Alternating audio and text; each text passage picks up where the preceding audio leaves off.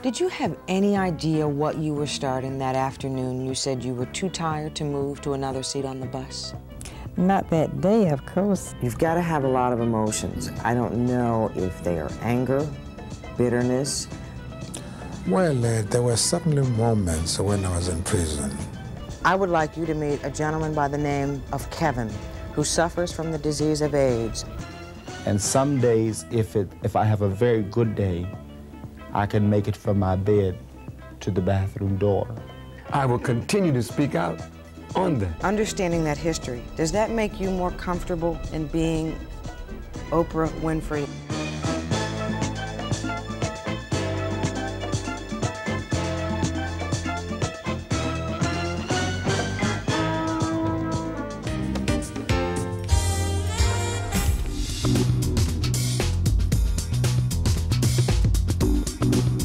Well, hello and welcome to the final edition of the Lynne Hayes Freeland Show. We have spent many a Sunday together, and in the next hour, we're going to reflect, we're going to laugh, we're going to share, we're going to talk about my haircuts, my hair colors, but probably most importantly, I'm going to share with you some of the highlights of my 40-plus years here at KDKA and hosting this show. Now, if you're a longtime viewer, you know we started as Vibrations and ultimately became the Lynne Hayes Freeland Show. But over the course of that time, not much changed. We interviewed celebrities, we interviewed local folks, and we interviewed history makers. And certainly for me, one of the highlights was the day I got an opportunity to sit down and talk to Rosa Parks. I am Rosa Parks, here from Detroit, Michigan. Did you have any idea what you were starting that afternoon? You said you were too tired to move to another seat on the bus.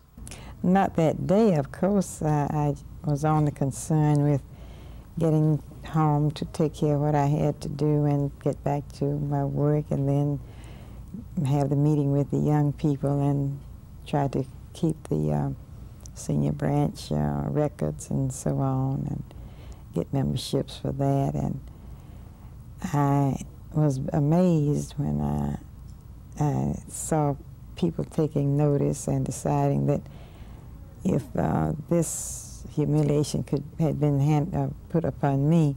And I was not the first woman who was arrested on the bus even that year. I had worked with a number of cases. The one that stands out in my mind most was a young girl, 15 years old, who was arrested on the bus. And even at the time of her arrest, she was not as near the front of the bus as I was, because she was almost to the rear. And when she refused to stand up on the arms of the driver, he had called a policeman on, and when she refused to leave for one policeman, two others came and placed her in handcuffs and took her to jail, removed her bodily from the bus, and she was, of course, charged with assault and battery, resisting arrest, and disorderly conduct. Other than the obvious, how would you say that the entire bus boycott changed your life? Well, it affected it a great deal. I had been working with any freedom movement over a period of years, but I had not been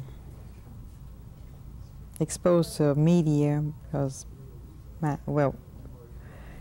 even though there were times when we would want to get the notice of the press, such as we had, the newspapers and so on, we were ignored and write little articles about our hopes and aspirations for a free society, a free community, and they were either ridiculed or ignored.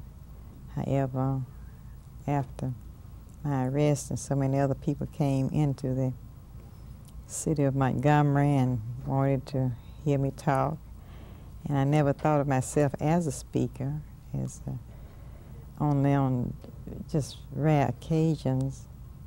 I did most of the behind-the-scenes work. I worked as a secretary, a counselor for the youth, and the secretary of the senior branch, and almost every organization that I was a part of, I usually took notes and recorded them and wrote little articles about them. And during my husband's lifetime, of course, when he was quite young, he wanted to be active in helping people to become registered. Well, that was back in the early 30s and late 20s. And I wanted to work with him, but he always thought it was very dangerous and that he would want to expose me to some of the things that he had to face. And I felt a bit frustrated about that.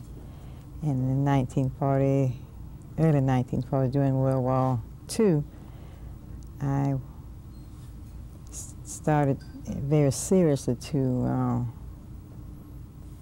work with the NAACP, and we had been trying to get registered to vote without success. I tried at least 3 times before I was finally registered because it had this long number of questions, and it was just one of those things that every way we turned, hoping to be citizens and first-class citizens and not just being always crushed down and humiliated and put in an inferior position in our community.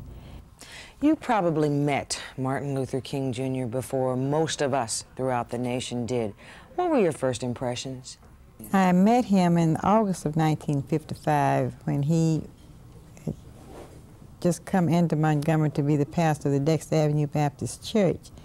And I heard him speak at that time, but that was before my arrest. And I understand that he was very busy with his church members, getting social action committees and so on put up, established for working in the community, and that he was very much concerned with the conditions of our people, and that he was on his way to trying to make some changes for the better in the community.